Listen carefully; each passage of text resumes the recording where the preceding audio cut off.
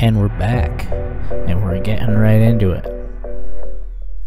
I picked up this fuel cell for about 30 bucks because someone said it was garbage because there's a crack in the weld. Now, building on a budget means we fix stuff like that because we can. So you can clearly see there's a nasty weld crack in the weld right there. So we gotta weld it back up and fix it. After we get it cleaned off, gotta rinse it out, make sure any residual fuel is out of there. Then we gotta make sure all of our weld settings for aluminum are right where they need to be. Once we got it dialed in, we go through, fix this weld up.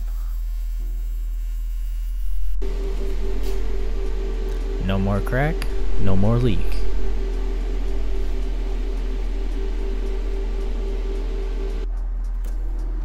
Now we can actually get on to making the mounts for it.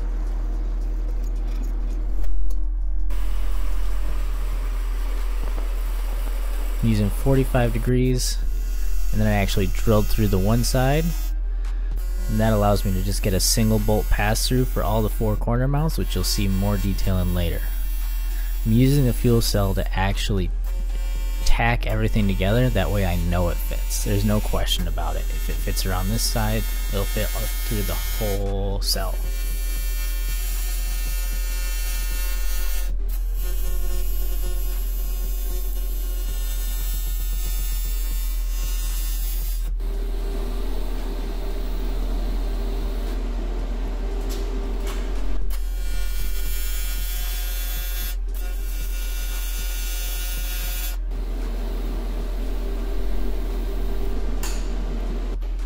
Now once we have this all tacked together, we can actually use it to lay out where it's going to go in the trunk.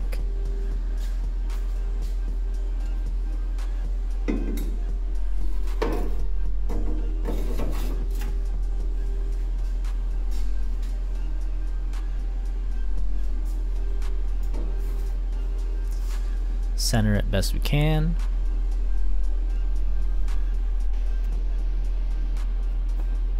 Now figure out where our holes actually go, along with marking out where I actually have to cut the floor out.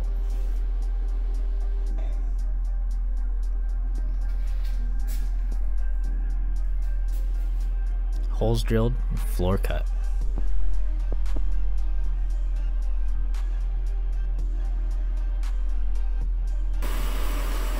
Now that the shell of the mount is made, we have to actually create a bottom for it to hold the cell from underneath.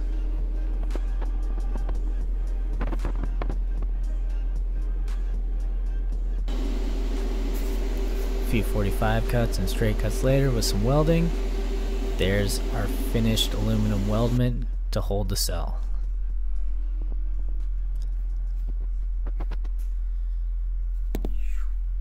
The top strap is just a bent piece of steel with some riv nuts in the tube. Make it easy, and it actually keeps spring tension on the steel, so it shouldn't rattle around at all either.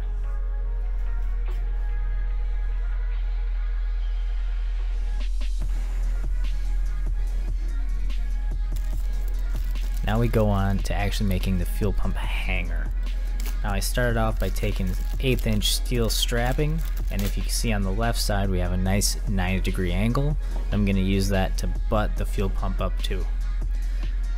I opted for an in-tank fuel pump on this one just because of the convenience of it and the single pump availability to get 500 plus liters. So this is a Walbro 525. They're readily available for about 100 bucks, and they do exactly what you need to do. Now this fuel sock is about 3/4 of an inch tall, so I back calculate from the absolute maximum by setting the strap into the tank and marking it. That's where that starting line's from, then backing off for the filter.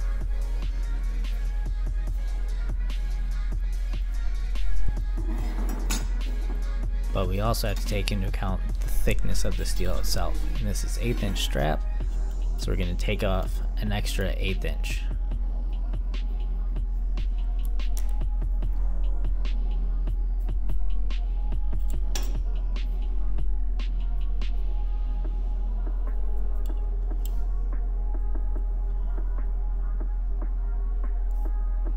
Now you also need clearance because you don't want the sock on the bottom of the tank. You want it to actually be sitting up, that way it can draw fuel from all the way around it and it's not sucking it through with just the top of the sock.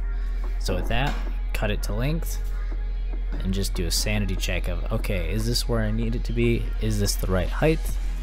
And then once you have that kind of dialed in, you can say, okay, good to go. Time to weld it up. Now this is actually the filler cap that came with this cell. Now, it's steel. Steel's so much easier to weld than aluminum.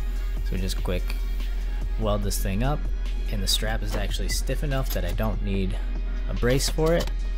And it should be very low vibration to where I don't have to worry about a weld fatiguing.